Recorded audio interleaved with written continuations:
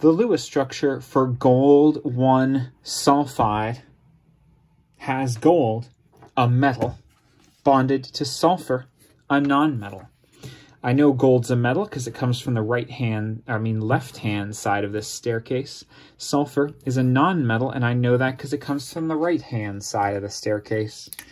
That's important because metals and nonmetals make ionic compounds together, and those form by a transfer of electrons. Now, what's the charge on gold here? I ask that because the transition metals, anything in this block here, can usually have more than one charge. Gold, in fact, can have a charge of either 1 or 3 to be stable. What's the charge on gold here? Well, in the name it says 1, so that makes that obvious. But if you were given the formula, you'll have to know that sulfur is 2 electrons short of being a noble gas, and therefore it likes having a charge of -2. In fact, when you crisscross the charges, that 2 here came from that charge, and so the charge on gold had to have been +1. That way you need 2 of them to cancel with the -2 charge of sulfur. So let's agree that the charge on gold here is 1. Draw yourself a gold atom with 1 valence electron.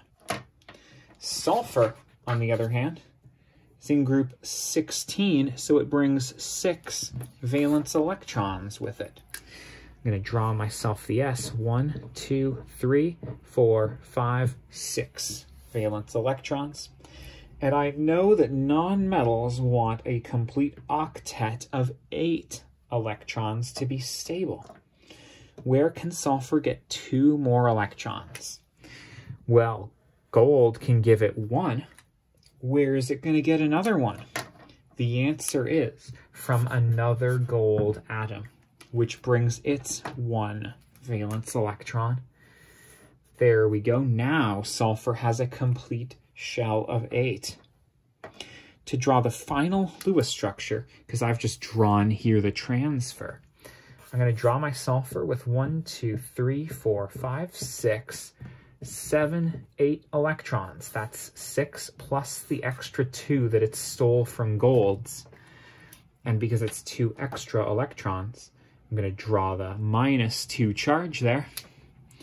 Then you have 2 gold atoms that gave up 1 electron each. So give it a charge of +1 and draw 2 of them because you needed 2 golds to contribute their electrons.